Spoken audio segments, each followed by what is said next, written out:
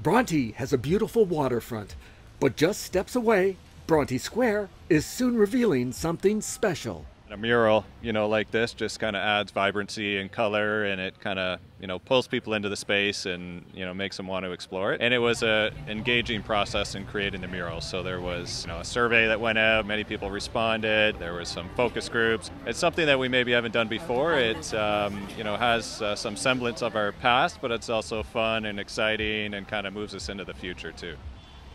So STEPS Public Art is a Canadian charity and social enterprise, and we do a lot of public art and placemaking initiatives. So this mural here is a community engaged mural created by our lovely artist Ksenia, and it's basically a way to make this part of the community brighter and more beautiful, and a spot for people to come together and celebrate and enjoy their lives.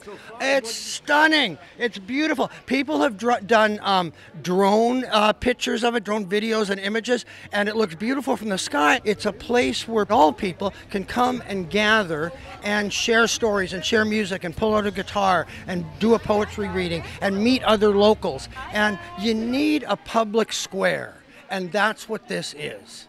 Everything in the mural, by the way, is interpretational, so it's up to you to see what you want to see, and that's yours, whatever you imagine. And I really hope that vibrant colors of this mural just make someone's day and make someone just happier just by looking at it. So it starts with community consultation, with a survey that the Bronte BIA put out, what people would love to see in this mural, and that's how all the symbols here that are here today came about. I took all the responses and cooked this design.